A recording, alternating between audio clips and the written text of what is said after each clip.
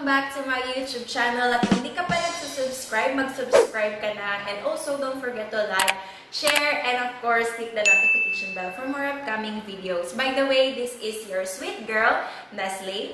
Yes, you heard it right. As sweet as my name.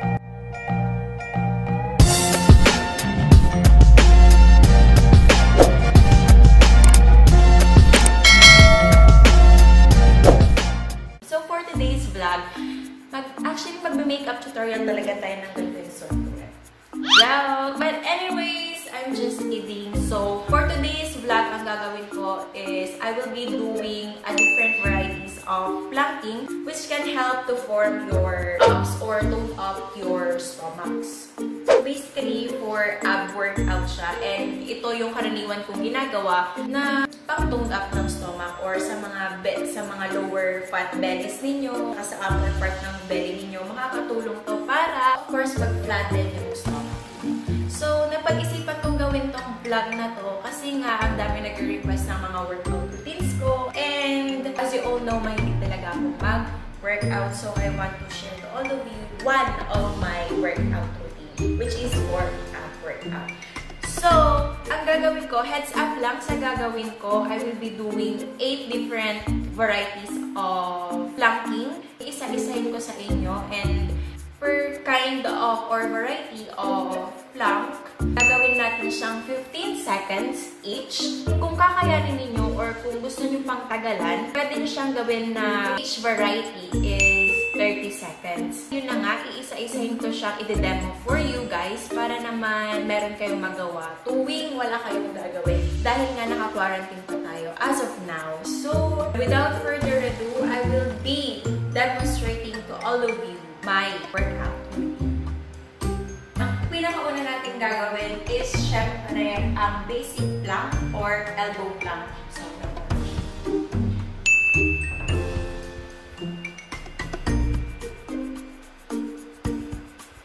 we will be doing this for 15 seconds.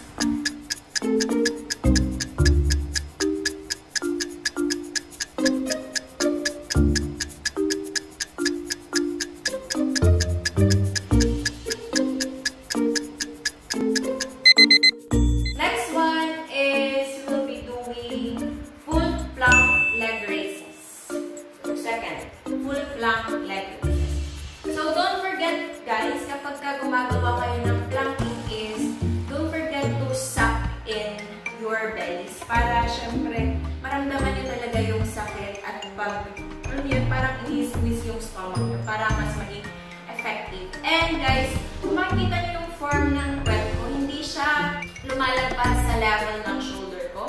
It doesn't necessarily mean na mas mababa, pero kailangan na makikita nyo naka-level lang siya, hindi siya masyadong mababa, hindi siya masyadong. So, yun na nga. Ang second na gagawin natin is full plank leg raises. So, ganito siya. Don't forget to squeeze your stomach and then leg raise up.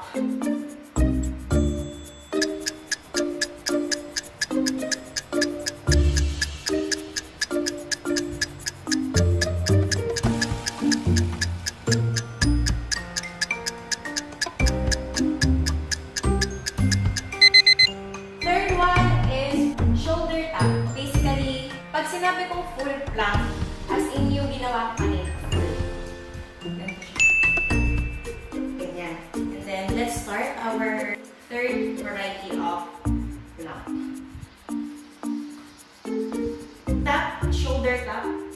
Tap niya lang siya for 15 seconds.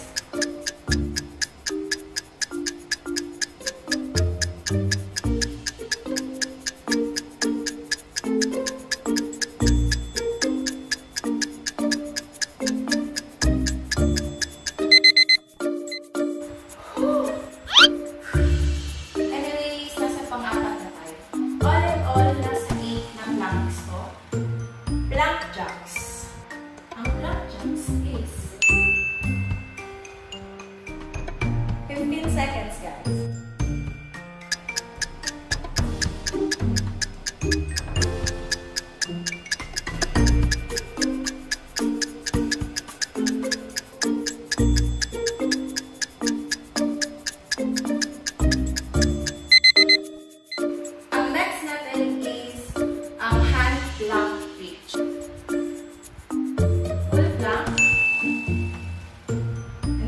taas nyo lang yung hands ninyo alternate for 15 seconds.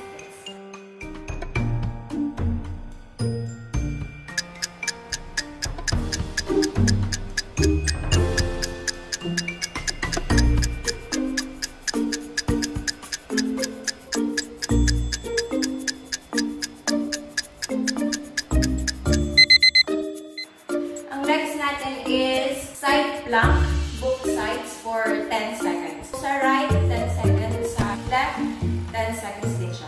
So, tinatawag natin yung side plank. So, ganito siya. So, sa right muna. Dapat naka-level.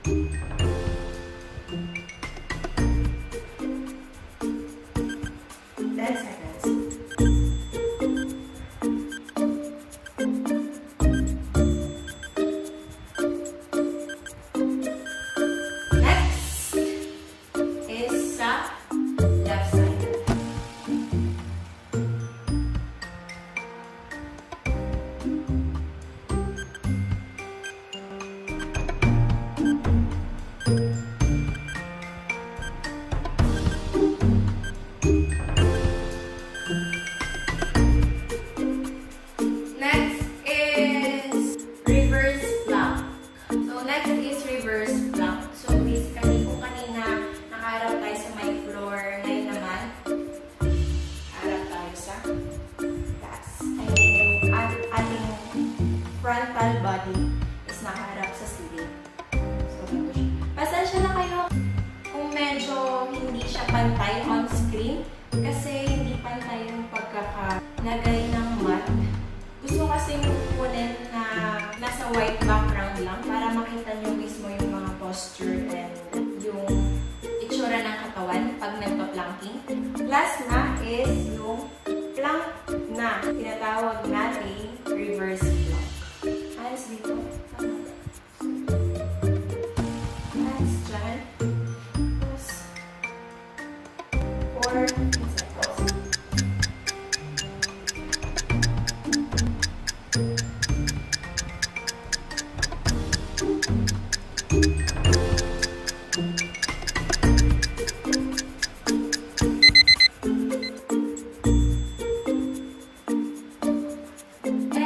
Last but not the least is syempre yung plank deep hips natin.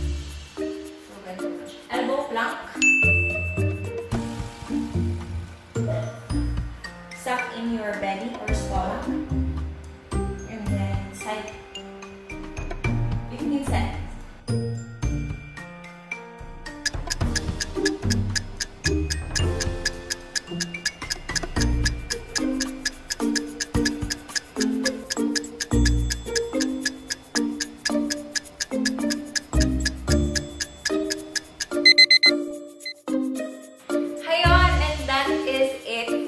Guys, I hope you like this video. At kung di ka pa nagsasubscribe, please subscribe my YouTube channel, Zeah Love on YouTube. And don't forget to like, share, and click the notification bell for more upcoming videos. At kung gusto nyo pang magkaroon ako ng maraming video tungkol sa mga workout routines ko, mag-comment down below. And mag-like na kayo. Sana maging motivation tong video na to na ginawa ko. And once again, ito ang inyong sweet girl, Nestle. Yes, you heard it right. As sweet as my name.